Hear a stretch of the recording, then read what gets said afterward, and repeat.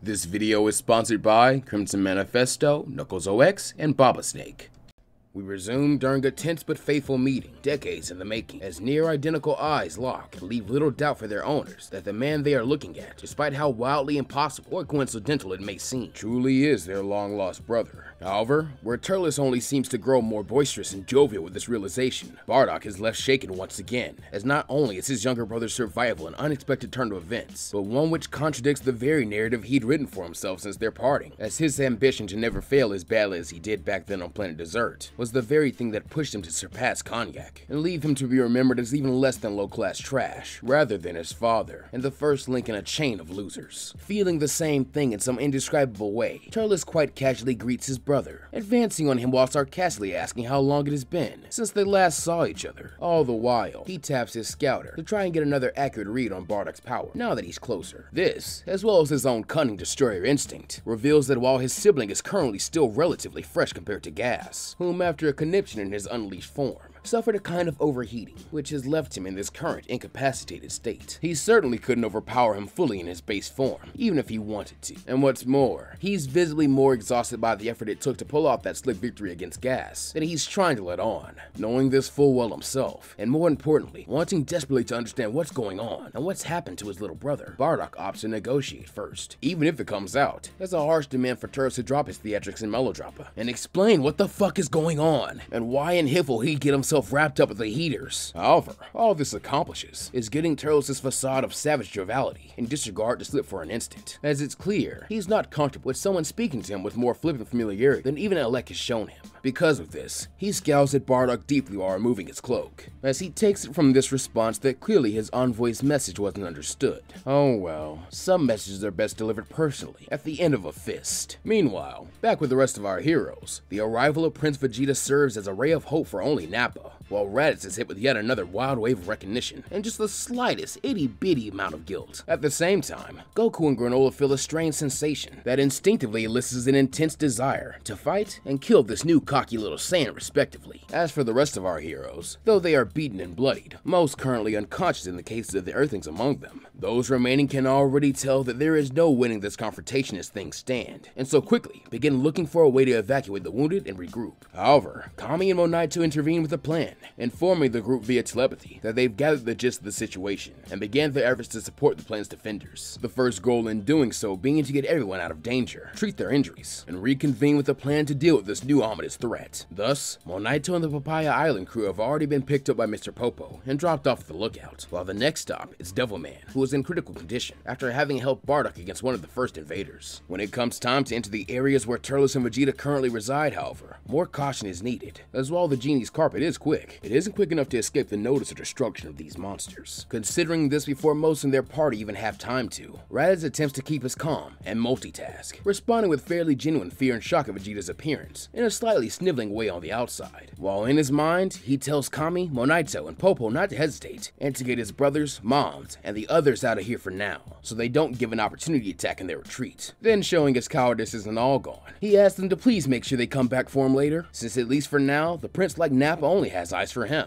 as there's no way he'd be willing to kill Raditz without making him do some growling first to stroke his ego, though there's no telling how long that'll last. Muezli and Gine have qualms with this course of action for obvious reasons, not being willing to leave Raditz alone like this, much less get further away from helping Bardock. But it's the scarred Saiyan himself, and Goku, who rallies their family and friends, and gives them heart and strength, and showing just how much both his power, perception, and empathy have grown. Bardock reveals that he has picked up on the chatter from so far across the world, and seconds Raditz's idea, since as a former soldier, he knows for now their best bet is trying to stall and de-escalate the situation, while Goku without permission points out that everyone is being a bit silly if they really think he and Granolah are going to bail on Raditz, and thus they stand in the way of Vegeta with him, as Popo arrives, retrieves the other fighters, and successfully brings them back to the impromptu made medbay on the lookout, without interference, where Monaito is in the middle of healing Spike. As she'll be prioritized via triage next, Gine is initially insisting that they get two of their forces back on the board on both fronts, even if it means foregoing a full recovery for herself. However, in response to this, the Priest family are the ones to answer the call. After having not received their party guests, they've been filled in and have already deployed Dr. Wheeler for support, who greets the group with a still shaky grasp of the metaphysical concept of broadband telepathy and a solid resolve to truly become a defender of Earth. With their situation seeming more urgent, it's decided that he should head for the boys, since he only needs to buy them enough time or a window big enough and get themselves healed as well. Then, eventually, they can swarm and overwhelm these invaders. A strategy cunning enough, the Doctor praises his fellow tactical pacifist and Kami for coming up with it, but one Monito begins to doubt is their most effective option, mourning now more than ever the lack of unity of the two halves that made up the child of Katas, since when he finally finishes healing the Devil Man, he's unable to restore his vast energy to full in such a short time crunch, and thus the still unconscious fighter must be allowed to rest and recover the rest of the way naturally, showing the Slug Man from Planet Cereal is certainly no Super Namekian when they explicitly need one most. At the same time, seeing Bardock is clamming up for some reason, Turles looks past him to check on Gas, who despite the concern for his well-being, or rather, the meal ticket his well-being represents, tells the non-scarred Saiyan to bite him, which is amusing enough to bring that smug swagger back to Turles, who returns attention to Bardock with a sigh and a seeming heartfelt plea for his older brother to listen to him on this one, since he knows full well Bardock has a good thing going on here, and by no means does he intend for it to have to end. But unfortunately, he has to quote the likes of Frieza and Alec on this one, by saying that the taking of their home and innocent uninvolved lives is just business. He can always take his little family and run away to somewhere else, since running without concern for what he leaves behind is Bardock's specialty after all. Hell, Turles will even get his core and the Heeters to help him scout out a new place, since in a weird way, he owes Bardock more than his brother could ever know. After all, if he'd done the same thing by dominating and exterminating all the life on this planet, it'd be a worthless barren rock, and he'd have absolutely no interest in it. But instead, he's not only found this little gold mine, but left it fertile and rich. So now, the Shinseiju, or Tree of Might, will likely produce the most potent fruit it has as of yet. So he of course has to thank his big brother for that. Hearing this, and having picked up on how the fruit worked partially by sensing the battle against Nappa, Bardock continues digging for info, asking why the quality of the fruit is so important, if this has nothing to do with he and his. Once again showing a keen understanding of Bardock, Turles seems to sense this turmoil, as he freely and quite proudly admits the impressive battle power he's reached in the time they've been away from one another isn't all his own doing or natural low-class potential. It's all thanks to the little wondrous fruit he's so worried about, and because of the massive abundance of them he's consumed in his continuous eating and destroying, he's hit some kind of inexplicable wall. So much so, no matter how many fruit of an average planet Shinseiju he eats, he can only grow significantly stronger, as intended, by eating the most premium and potent of the fruit. Hence the surplus of regular fruit, which takes far less time to cultivate for a much grander yield. And of course, the resulting increase of the overall power in his crew beyond it simply being bigger. That's why the quality of the fruit matters so much. And more importantly, why the Earth has to be the crushing heat alliance's next ground to sow and reap from. As Turles doesn't plan to keep on pillaging across the universe with no objective other than killing, eating, and drinking whatever he wants forever. Eventually, he'll grow beyond that 530,000 battle power Frieza's so proud of, as to use it for deterrences and propaganda.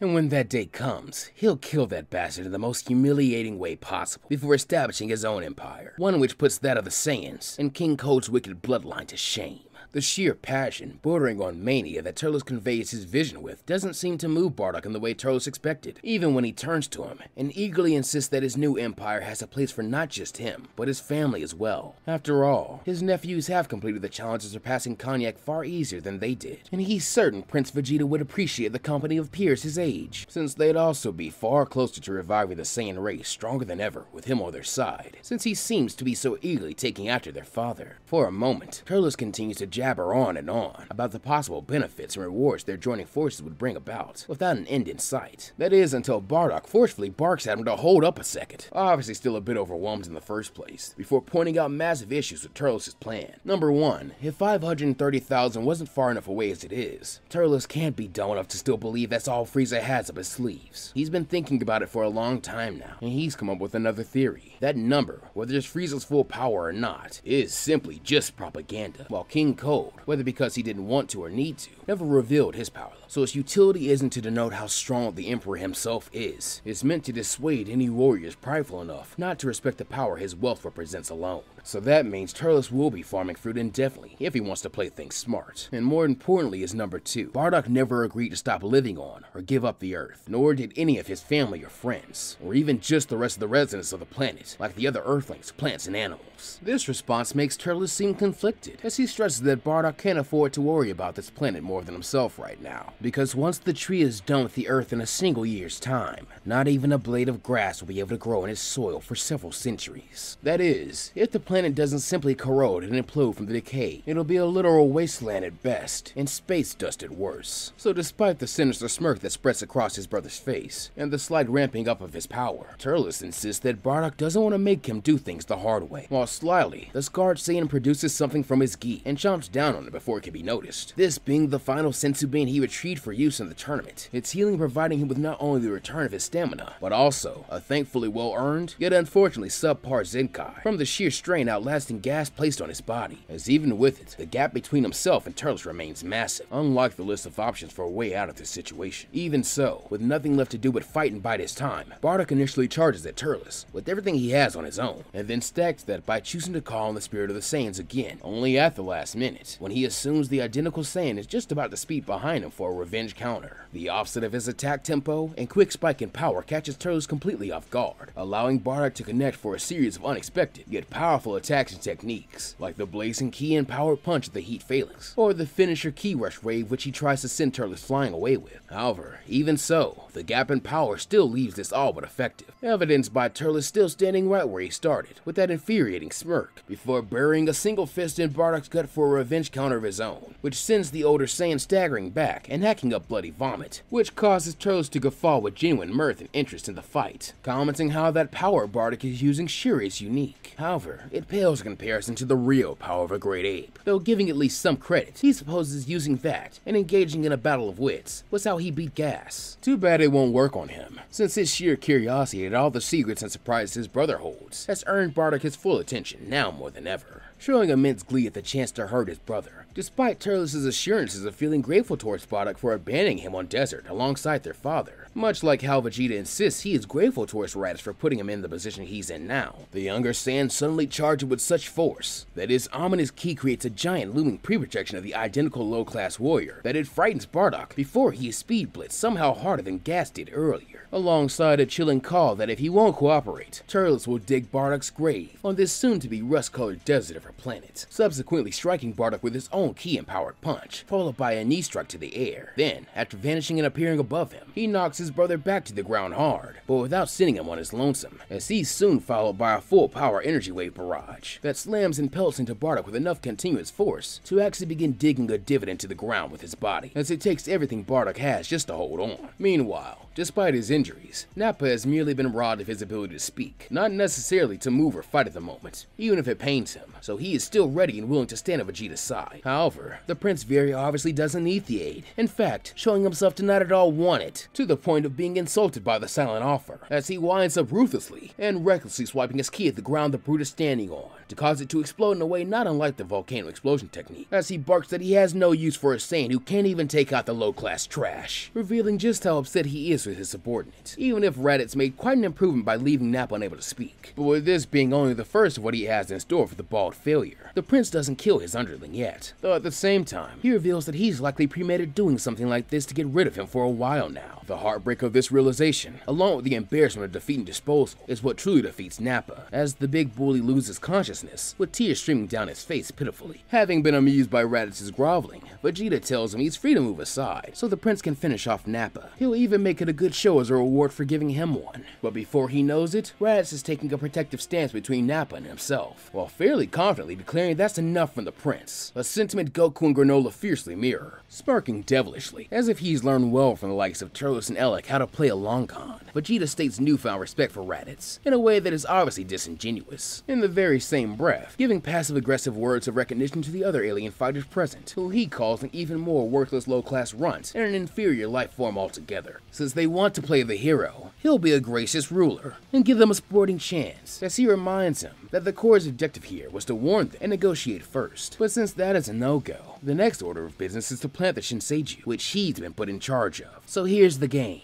These weaklings don't need to beat him, they just need to take or destroy the seed he's been tasked with planting, as he even makes a show of revealing their target as an ornate pouch clipped to his belt. If they can do that, not only will they prevent the tree from being planted, but he'll even personally spare Nappa as they requested, and even convince Master Turles to leave the Earth alone. But if he completes his task, well, then he's going to kill these other two in front of Raditz as slowly and painfully as possible, which all things considered would be a mercy. After that, he'll force Raditz the Runt to return to his service, so he can keep him and Nappa both squirming under his heels as gophers, until they're finally allowed to die by his order, as that's what they deserve, for both holding him back and dragging him down when they were in the Frieza force. Daunting as it is, this challenge at least offers a viable chance to thwart their adversaries, even if slim, which presents a conundrum, as battling Nappa has left them each with absolutely nothing in the tank. However, even if attempting to make their own retreat is the careful or smarter course of action, they decide to do what they feel is the right course of action, and so once again using their synchronicity, apply an evasionary skill they'd witnessed from Krillin and the other students of the Crane School, as they accept Vegeta's offer with a solar flare that he's not at all ready for, on account of his sneering and leering at them so hard to revel in their glued states. But instead of worrying about swapping from defense to offense, they scatter, with Goku and Granolah helping Raditz to clear Nappa's unconscious dead weight out of the way as quick as possible, mostly because having beaten the brute and spared him would be a lot less cool if he simply ended up mincemeat in the end. Seeing the trio clear the way, just as Dr. Wheelo, taking it that they're disobeying orders, does his best to help and keep them safe by revealing his power from high in the air, by attempting to snipe Vegeta from high above with a masterfully charged photon strike, the light of which is no less harsh on his eyes than the previous attack, which helps to stun Vegeta for a split second more, despite their power gap, in which the boys have already dropped off their incapacitated enemy in relative safety and returned. Seeing it as their bread and butter by this point, the boys fall into their usual formation of Granolah using long-range support, while Goku and Raditz charge in on either side for their favorite melee and close-range key attacks, since this will give them a better chance to swipe and destroy the tree seed. However, even while having Granolah rain down the strongest and most precise key blast volley he can, in tandem with Raditz and Goku's combo move, Vegeta is not being caught off guard any longer, and simply vanishes behind their joint charge to elbow his fellow Saiyans brutally in the back, with full intention to cripple them. Then, just as quickly, thanks to his scouter having logged that mystery power level of 18,001 that hit him from the sky earlier, he is prepared like the prodigy he is, when it goes off again, and a warning that Dr. Wheelo is marshalling his power for his gigantic bomber charging attack this time. However, Vegeta simply kicks one of Granola's stray blasts into him as he backsteps the doctor's charge, so that he crashes into the ground and is left wide open for Vegeta to blow the limbs off his exosuit, by precisely using his bang beam in order to also hit Granolah on the other side as a bonus for being so pesky, which thankfully misses the doctor's brain and the Cerulean,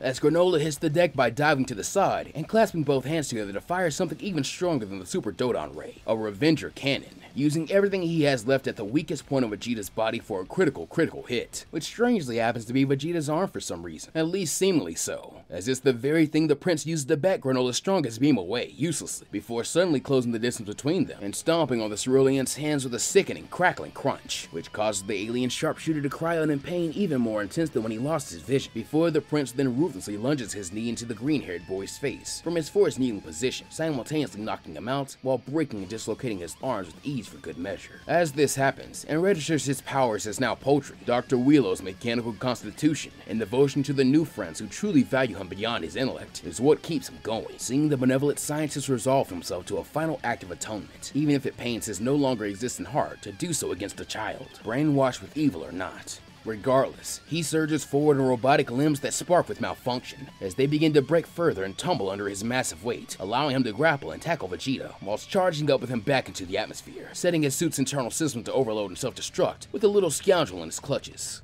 But just before he can do so, he hears a familiar monkey boy's voice in his mind, asking his friend not to die. The hesitation it causes subsequently allows Vegeta to easily slip from this hold, before placing a hand on the doctor's brain tank, and blasting him back to the ground at point-blank range, a look of disgust on his face. However, showing the Saiyan Prince has also miscalculated, and thinking that only nearly crippling them would be enough to keep the biological sons of Bardock down forever, as just as quickly having heard Granolah in pain and registering that Dr. Wheelo nearly died, and is more so about to blow himself to bits for the sake of their risky gamble, Goku and Raditz have rallied a final time and become even more desperate, as when they charge in with an all-out attack this time, they order the Nimbus to obscure the bratty prince's vision and circle around sneakily to his blind spot respectively. Alone, these petty tactics born from time on Earth would have only further annoy the little Saiyan elite, but together they serve to obscure Vegeta's enemies and disrupt his focus enough that he both completely loses track of them and the true linchpin of what exactly he should be using his royal constitution to protect for the exact moment he needs it most. As just then, his tail is seized, with all the physical strength left that Raditz can muster, actually succeeding in sapping his elite power, which leaves him vulnerable to be grappled and pummeled by Goku in a scuffle to take the real prize. The prince does his best to keep a hold of the pouch containing the seed in it, all without being able to see, and only having 3 limbs to fend off 2 attackers fighting for keeps, unlike Kakarot, who is solely focused on robbing him through this crazy monkey flurry. However, ultimately, the prince has enough strength left to ensure at least a draw on both fronts, as with a headbutt to both brothers, the seed is torn loose from the pouch and goes bouncing off the ground, heading towards a deep fissure in the earth created from Dr. Wheelo and Nappa's attacks. Instantly, Raditz panics and tells his youngest bro to leave holding the enemy to him and Nimbus, while he gets that seed, to which Goku wastes little time dashing and then diving after it. However, as Kakarot goes, and Raditz threatens to remove his Princess Saiyan pride if he moves again, he's quite sure he hears Vegeta chuckle sinisterly. At the same time, Goku is racing as fast as he can to stop the seed before it does damage within the earth, when he finally loses track of the tiny thing in the dark, forcing him to try and sense it, though by now, he's certain it's taken root. However, when he does find where it's implanted, instead of a young tree sproutling, a familiar cabbage head with beady red eyes pops out to give him the scare of his life, with Goku destroying the Cyberman in his shock, and turning right around to zoom back up to the surface, where he hopes to rub it in Vegeta's face that he apparently made a mistake, only for the revelation of the mistake to have been theirs, as Vegeta is nowhere to be seen, while what is there is a thoroughly beaten and defeated Raditz, lying not far away from the heap Granolah and Wheelo's tank fell, surrounded by a strange yellow smoke which wafts off them.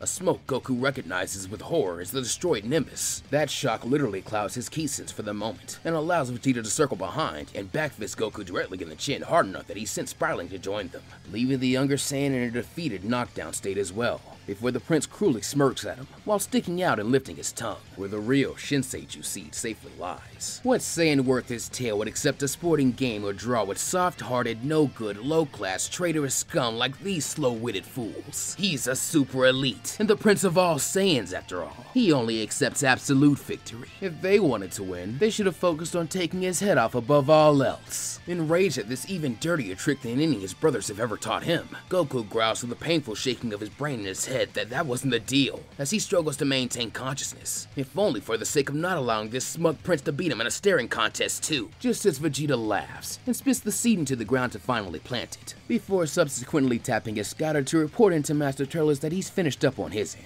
and is in fact about to clean up the trash he calls family for good measure, as he levels a ki blast at Kakarot, but still refusing to give in. The low-class brat begins fighting his own punch-drunken state with sheer grit, unleashing attacks on his own legs, until they ultimately heed his order to stand and fight on longer, as the last line of defense between this jerk and his friends, which Vegeta shows no hesitation to remove, as the sight and commotion of the act disgust him even more than Wheelo, while also shocking Nappa awake. However, before Vegeta can, Nappa attempts to make up for his earlier fumble by going beyond his duties, as with one hand clenching a shattered jaw, he sits back up to use the other for performing a final wide-range volcano explosion, and thus doing just as the prince said, by wiping out their enemies, as the entire area is obscured in a violent explosion of ki and a resulting dust storm. Seeing his kill taken, even if it was beneath him, Vegeta still finds a reason to admonish and literally kick Nappa while he's down, citing how the fool would have put the Tree of Might sprout at risk with that move, if not for his guarding it so nobly and elitely. But by now, having lost all interest, he simply says good riddance to Raditz, though this was more calculated by his former mentor than Vegeta would ever give him credit for,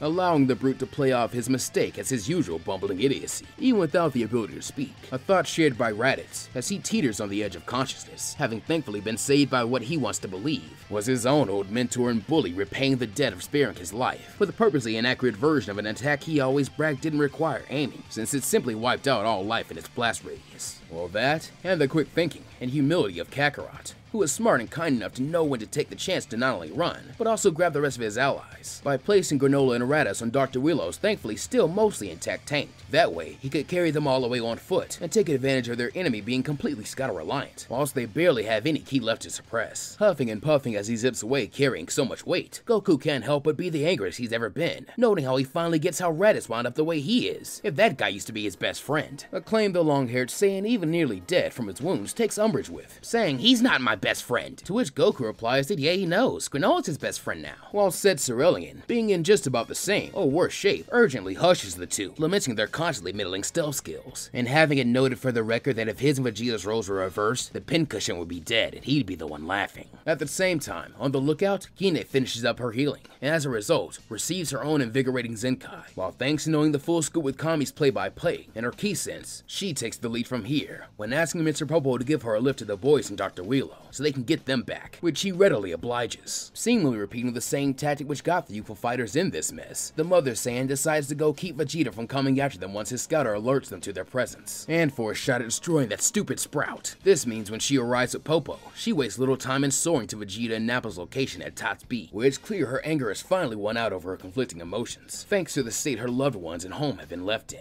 In response to seeing her, Vegeta scoffs his disbelief. Nappa allowed himself to fail his mission for the sake of a mere woman, but just as soon as he vocalizes his insult, Gine's spirit of the Saiyans flares to life with what can only be described as a greater mastery than anyone has achieved for the technique thus far. Using the extra power granted as true overkill, the woman speed blitzes the youthful prince with enough force that he's confused and terrified by the number his scouter reads far before she closed the distance. Then with a paradoxically gentle laying of her hand on the back of the royal pain's head, which is tragically one of the only times Vegeta has known her mother's touch, she drives her knee into the little prince's breadbasket hard enough to send him flying through a mountain or two, before he's embedded deep in a third by the sheer shockwave-inducing force of one of her heavy finishes, settling its payback on this self-proclaimed big bad boss for her boys, reminding that she's also a Saiyan, and more importantly, Vegeta is just a child. Hence the only reason he's getting the last of her mercy. Turning her glare on Nappa, however, she confirms that all his aggression has seemingly disappeared. Thus, she orders him to take his prince and leave while he can, as with way more important fish to fry, she goes after the Shinseiju Sprout. But before she can reach it, Ki Blast from above rain down to impede her, and herald the arrival of Turles' ship, along with the rest of his Crusher Corps, the powers of which combined could easily overwhelm her. And seeing no need to be taken hostage or held at a disadvantage like the boys, she reluctantly retreats, to rendezvous and return to the lookout with Popo and they're injured. Meanwhile, though it's rather slow on account of his hurt body and pride, Vegeta claws his way out of the rubble, with a screech that Master Turles is going to kill them all, a claim Gine hears, and is suddenly frozen by disbelief, as though Bardock failed to mention that name in regards to who he was fighting now. Gine has heard him utter it before. Granted, he had been drunk, but it was one of the only 3 times she's seen Bardock shed tears in her entirety of knowing, so it was hard to forget. Regardless, that may just have been their saving grace, as once they return to the lookout, it's with plans to go after Bardock immediately after, since maybe she can remind the 2 Saiyan men that they shouldn't be fighting like this, and that there's still time to take all this back to make peace. But when they arrive, it's to the sound of Muezli crying out in anger and despair for some reason. Initially, at what Gine assumes is the sight of the terrible state Granolah was left in, and with how mangled his hands appear, even Gine worries that the young hunter she helped raise will ever be able to shoot straight again. But when she makes her way over to check on her partner in the midst of Monito's treatment, they all learn that much like Granolah did upon first awakening his forbidden red eye, Muezli has also lost her sight for what will hopefully be temporary. Uniquely though, in this moment of realizing the loss of one of her most precious senses, and the resulting powerlessness it makes her feel, Muezli begins to panic about as much as Gine and their other companions. However, with everyone out of harm's way on the lookout, it's a lot easier to focus on the one still in danger, being Bardock, as in a heartfelt and vulnerable manner, seldom seen from the scarred man, his 2 loves begin to hear Bardock's voice loud and clear, even though he sounds weaker than they've ever heard him. Regardless, he expresses grateful relief that they've all escaped to safety successfully, where he implores them to stay no matter what happens. But predictably, neither woman is open to such an idea. In fact, they rebuke it rather wrathfully, with Gine doing her best to put her foot down more assertively than she ever has before, which these days is really saying something, as the lookout itself begins to quake under her protests, while Muezli pragmatically questions what on earth that's good could possibly come from them abandoning Bardock now. If they don't all get it together, the earth is screwed, dummy. However, as hopeless as he is, he needs at least one of them to understand this. Speaking directly to Muezli as that ironically hopeful one, he begs her to stop Gine from trying to help him, as everyone will follow. Turles is too far gone to reason with, so please just keep everyone right where they are while he tries to fix this on his own. However, still showing both Saiyan stubbornness and a relatively cooler head than her non-warrior background would have originally granted, Muezli insists to the Saiyan men that they have to get back out there, as it's what Bardock would do for them, whether they liked it or not. So how could she stop Gine, much less herself? Even if she has to fight blind, or ask the Namekians how to see with her ears and key sense better. She knows this is just his stupid pride talking, but in a seriously distressed tone that she hasn't heard from him since meeting the scarred soldier on planet Cereal, Bardock suddenly reminds her of the day she died, and the fact that he tried to fight gas with all he had as retribution. But that was dangerous, and in the end, put not just his life in danger. As strange and backwards as it may sound, Muezli dying that day kept Granolah and Monito alive. His running away gave his family a fighting chance to escape the destruction of planet Vegeta, and eventually, even to save her family. He hates it almost more than he's ever hated his circumstances before, but has also become wise enough to recognize they can't win this one. Not without a sacrifice, and not today, especially if Turles is still around to protect that tree. Hence, he needs her to promise him she'll stop everyone from coming to his aid, no matter what, as with the seed already planted, they're only wasting strength and effort trying to stay on the offense. Besides, even if they could all get patched up and muster up enough strength to take on Turles, he'd be sure to use the power of the Uzar to take away their advantage, something he's certain she's already caught on to. As they are now, he doubts they could match them using the true power of the Saiyans, especially with so few of them having full control. This is the best case scenario to ensure the least amount of them have to die.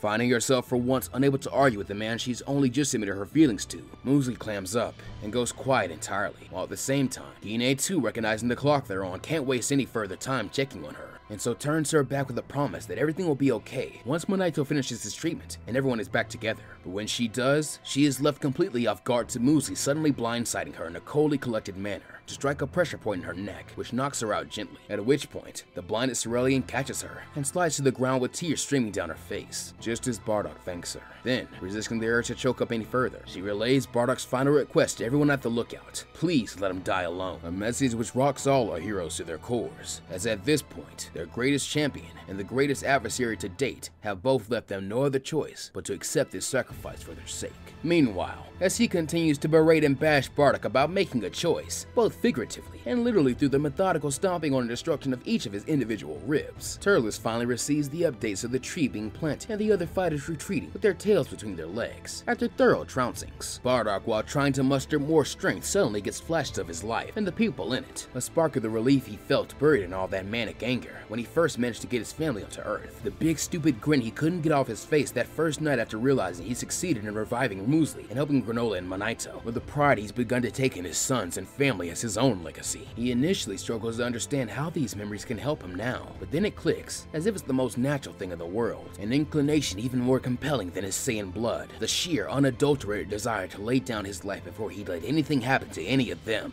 But seeing that enough is enough, and he's not convincing anyone, Turles doesn't give any further chances, simply deciding to end his brother's life with his point-blank Calamity Blaster, so that wherever they are, those his brother cares for so much will see the pillar of light that ended him, a much grander death than his brother abandoned him to, and thus one in which Turles still believes he's being merciful in his own way. However, from Turles' erupting geyser of energy, so too comes a strong uppercutting blow, and an equally fierce power, as with a sudden deranged grin of his own, Bardock emerges looking more than half dead, but even so, surges his raging ore to his full power like never before, as suddenly, even Turles' power can't quite keep him down, as he just decides to take whatever is dished out to him for the sake of landing far more substantial blows, surprising both Saiyans in the process, as by drawing on his life force and devotion to others, Bardock has finally been able to get enough power to challenge Turles, by just fighting like something that's already dead, as he simply can't miss the ending of this fight, desperately wanting to see both these Saiyans killed brutally as more than worthy sport. Gas has made his way slowly to the new battlefield after the impromptu stage transition, with the sight of Bardock in this new horrific state, both terrifying and transfixing, as he can't help but covet such unyielding power. At the same time, around the world, those touched by Bardock and the Sunchun Cereal clan, whether possessing a conscious key sense or not, also come to recognize vaguely what is happening, almost as if they can quietly hear the earth itself weeping for a champion to save it. In utter shock and disgust, Turles contemptuously recognizes the seemingly impossible, that magic planet or not, somehow his brother is still around, to which Bardock replies in a ragged, gnarly voice that it won't be for much longer, just like him, with the resulting amp in his energy being enough for the Earth-defending Saiyan to pull off a final revenger at shocking speed, as he continues to knock Turles higher and higher into the air, with increasingly vicious and desperate attacks, until fully turning the tides and sending the two of them hurtling towards the location of the Shinseichu Sprout and the rest of Turles' men, at which point, the final attack of this brutal technique, empowered by a near-undead constitution, sees the half-dead scarred Saiyan knock his doppelganger down to earth, with a hammer fist which breaks his own arms thanks to the force his brother is sent plummeting towards his crew and precious little tree with, as he struggles to recover in the air. However, to Bardock's dismay, his younger sibling succeeds just before he's too close for comfort, righting himself and skidding leading to a near catastrophic stop for the young plant, snarling back at his brother and finally releasing his own full power in a kill driver, which he rushes back to deliver from as close a range as possible. A challenge Bardock fully accepts as he prepares a final spirit cannon, which he too charges with. So fast, in fact, he practically dives through Turles' technique with no concern for himself, protecting his ki blast from being cancelled out, even if it means withstanding the resulting explosion, which consumes his body and pushes even Turles back with a satisfied smirk, as surely this time he's done it. However, to his absolute horror, Bardock's ki blast survives and continues on his path from the resulting smoke cloud, heading directly for the likes of Vegeta and the rest of the Crusher Corps, guarding the Shinseiju Sprout with no hopes whatsoever surviving an attack from Bardock in this state themselves. And worse, this isn't the end of the gambit for the zombified Saiyan embodying the vengeful spirit of their race, as he too continues his charge from the smoke, while Turles is distracted, even if he now appears closer to our charred corpse or skeleton. Whilst even through destroyed vocal cords, Bardock proudly chants words which have yet to leave his lips, but which he has come to truly trust in because of faith and fate, as the proverbial shield of not just the Earth but of his family, just as Grandpa Gohan, Gine, Raditz, and Kakarot have before him. Words which now put fear into even Turles' heart, as despite losing his scouter, he can almost tell innately that this will hurt.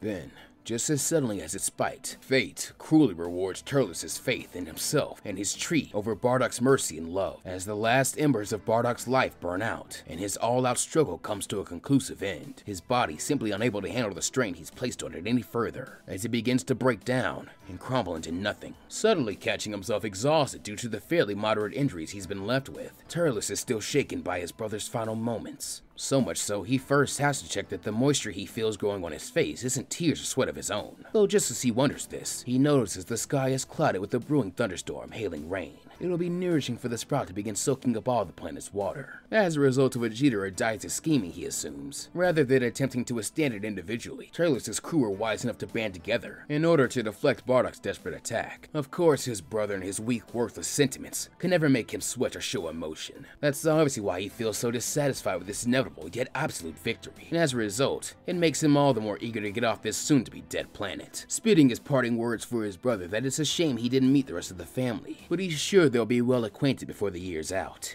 With their work done, the Corps feel no need to argue this sentiment. However, as the tree will be vulnerable until it's more mature, it is decided that Nappa and Gaz will extend their duties as envoys into guards. Since they lost their fights they weren't meant to start in the first place after all, they may as well spend their time proverbially watching grass grow, as he will need someone to hang back for the year with the task of being stewards and protectors to the Tree of Might, as unlike the ones which grow instantly, someone could theoretically sabotage it, and they've already drawn the short end once. At the same time, this is also a perfect excuse to get rid of these two rather insubordinate ill fits for his crew for the year. That won't force him to run back to Heeter space or kill something else unworthy of his power, just yet at least. And with everyone on the planet already having a death sentence, both Saiyan and Heeter are given carte blanche to slaughter and pillage who or whatever they need in order to make it through the year, until they return to pick them and the ripened fruit up. Of course, Turles insists menacingly, rather than the somewhat solemn melancholy he has suddenly taken on. If anything happens to his tree or fruit before he returns, there will be worse hell to pay than being stranded on a dying world. Still a bit shaken himself, Gas speaks for he and Nappa, as uncharacteristic as that is, considering the circumstances, asking what their orders are for the notable remnants of the planet. With a bitter scoff, Turles supposed that his brother did after all give his life for his family and the people of this world, so the least he can do is leave at least them to either die out naturally, or figure out some way off this dirtball, as impossible as that is. His lack of care giving away just how disappointed he is with the outcome of this latest conquest, despite how eager he had been beforehand, since without another word, he boards the ship, thus giving the cue for the rest of the crew to follow him, as with little time wasted in takeoff preparations, the invaders depart with plans to return in a single year's time.